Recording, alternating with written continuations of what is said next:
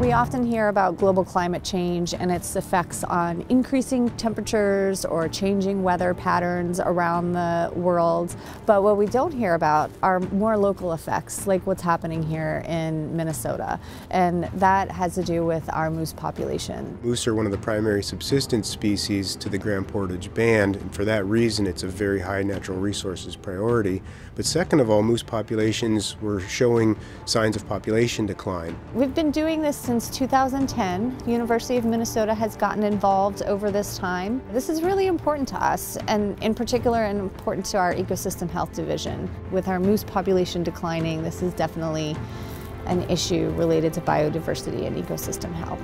So we began studying animals by collaring them, tracking their movements through different habitat types to see what habitats they were using under a warming climate. And then in addition to that, we also did analysis on what was causing mortality or death of some of our adult moose. And what we're seeing is deer are actually moving into moose range and into moose habitat, which is what is allowing brainworm to come into contact with moose. Brainworm or meningeal worm, and this is a parasite that is transmitted from white-tailed deer. White-tailed deer are a natural host and they don't suffer ill effects from it as far as we know.